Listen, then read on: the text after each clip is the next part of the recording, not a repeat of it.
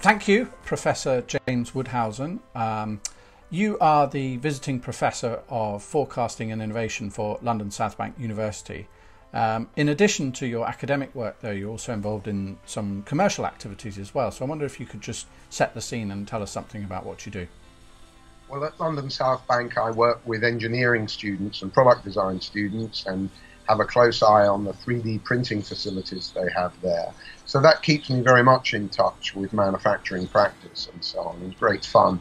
I work with manufacturers in giving speeches, consulting and writing white papers, and also with people in IT, retail, cities, transport, most sectors really.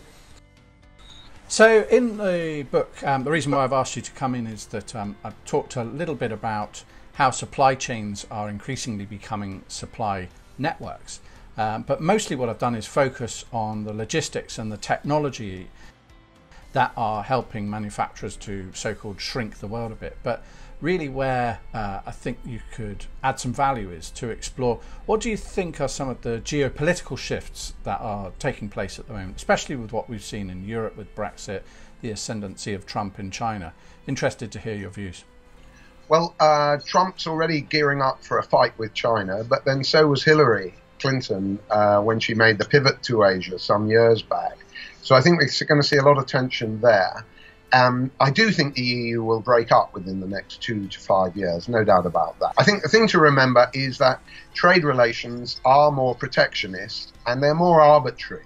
You know, I can be cross with you one day and play for a domestic audience that day. And then if you just look at, say, Turkey and Russia, for example, diplomatically, then we can make up and I can have another enemy the next day. What it means for manufacturers is you better have plan B, plan C, and plan D ready for every eventuality, because it needn't follow a normal, rational trajectory, international trade and supply chain.